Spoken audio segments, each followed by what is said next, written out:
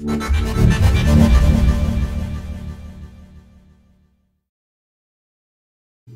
Gigabyte fans, welcome back to the Gigabyte Motherboards and Bricks channel. My name's Leon Chen, and today we're going to be showing you a mini ITX board. We're going to be doing an unboxing and overview of this board so you can see the different features that we have on the board as well as some of the accessories that come with it. So let's look at the retail box first, and then we'll open it up and take all the accessories out so you can see what comes out of the box. In the front, you can see this is an ultra durable board. It supports DDR4 and it has the new USB Type-C connector.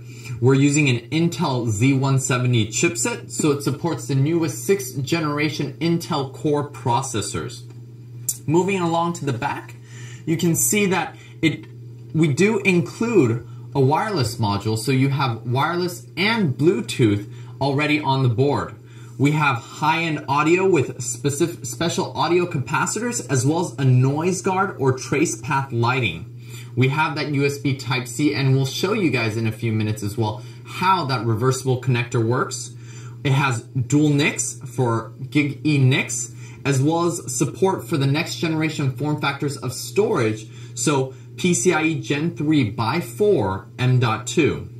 It also has SATA Express as well as long lifespan durable solid black capacitors, and of course what Gigabyte's always been famous for, our dual BIOS technology.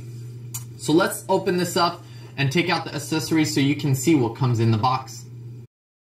Alright, now that all the accessories are laid out in front of us, let's go over them so you guys know what they are. There's a user's manual for you for the Z170N Wi-Fi, a multilingual installation guide, 2 SATA connectors or SATA cables, one being a right angle connector and one being a straight cable connector, 2 driver discs, one for the board itself and one for the wireless module. This one is for the Bluetooth and wireless, and you can choose to install it, or if you don't plan to use that wireless, you can remove it and not install it. And of course, a padded rear I/O for you to install on the back of the case, and a Wi-Fi Bluetooth antenna.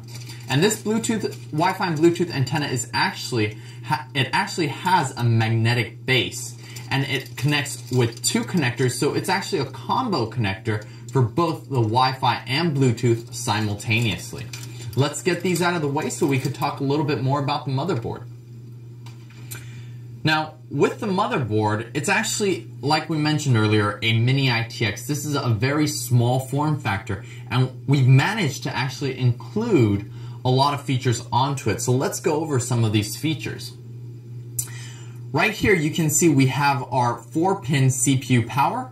We have a debug port next to it, as well as the CPU power and a system fan.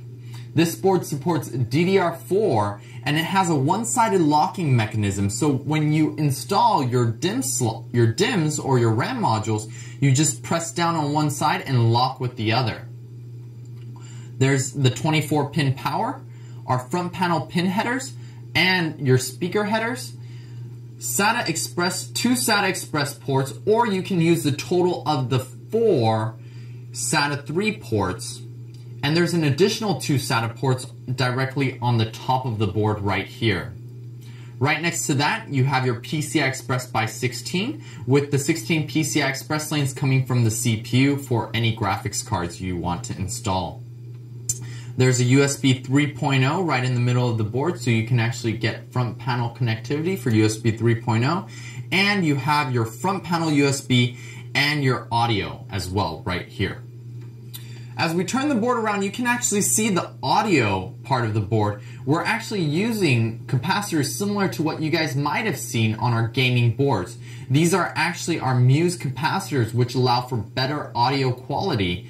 And it actually also has the noise guard and audio trace path lighting on this board. Even though the board is so small, we've included this technology to provide for better audio performance.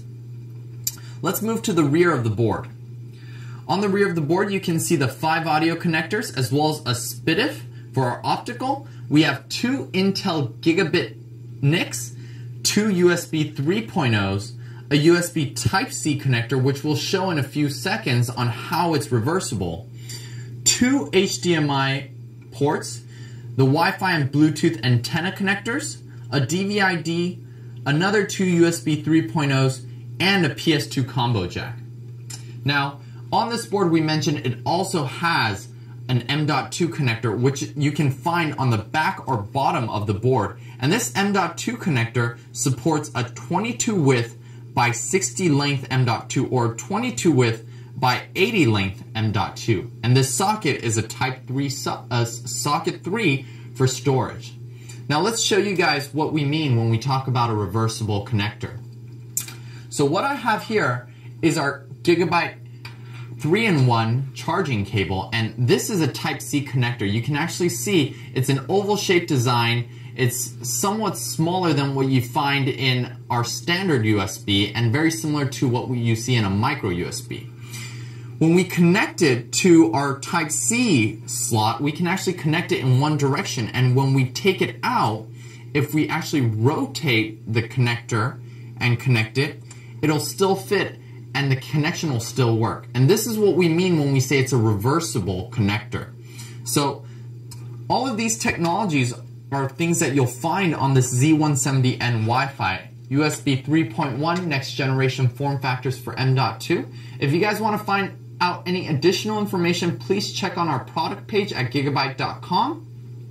We hope you liked our video. Please like and subscribe. Leave some comments below. We'd love to hear some feedback. And if you guys want to find out more information about our motherboards, you can click on some of the boxes here or check out our Gigabyte page.